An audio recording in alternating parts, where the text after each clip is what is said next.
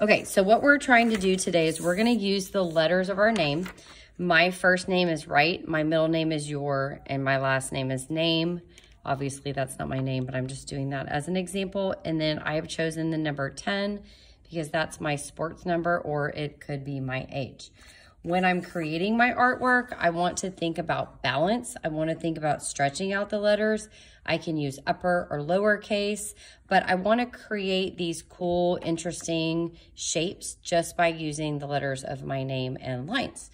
So what I'm going to do is, to do this the correct way, I'm going to start in the middle of my paper, in the middle-ish of my paper. And I'm doing it on a square here. You can do it on a rectangle. It doesn't matter. But I'm going to practice first. So this is my W. So notice my W is in the middle. Then I'm going to turn my paper. Okay. So now I have to break up these spaces to create some interesting shapes. So I'm going to go to the next letter, which is R. I can do upper or lower. It does not matter. I'm going to flip my paper. Okay. I'm going to go to the white part and I'm going to make an I. Now notice here, when I did my I made my line move a little bit. I'm not erasing it. I want to try to absolutely not erase today, okay? I'm also not going in and making multiple lines. I'm making just one line. That's it, okay? So that's my I. My next letter is a T. I can do some uppercase and some lowercase. I'm going to flip it around, and I have a big space here. So now I'm going to kind of go in and make a capital E.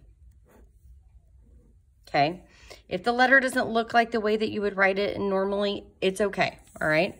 So now I'm gonna go to Your, so I'm gonna go to Y, and so I'm always connecting every letter to another letter. It's never like in space, it's always touching another letter. I'm gonna flip it around here because this is a big space here, and I'm gonna create a U.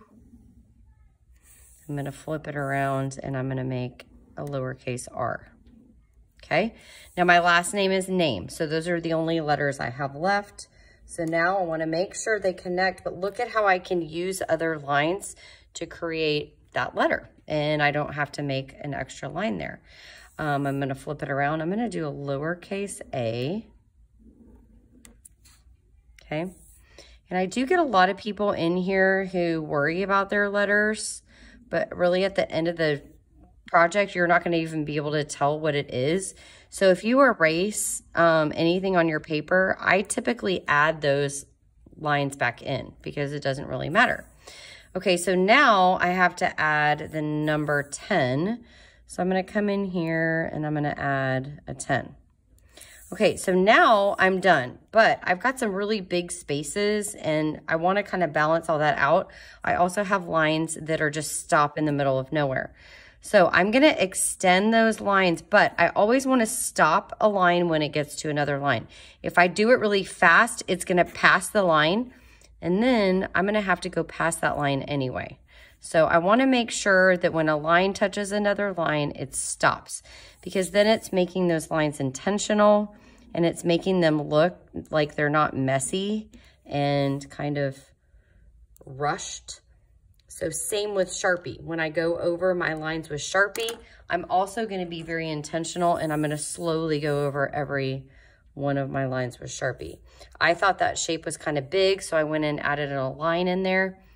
Your line, if you break up a space because you think it's too big, it does not have to be a straight line. It could be a curved line. But if you add too many lines, say you go in and you add a bunch of lines, every single one of these spaces is going to end up being a different color, and that's okay, but you don't want to do that way too much, okay? So now I'm going to go over all my lines with Sharpie. To me, it helps if I hold my paper down with my non-writing hand and I drag my Sharpie towards me. I feel like I have less control when I drag it away, so I kind of pull it towards me, but that you may have a different system that works for you.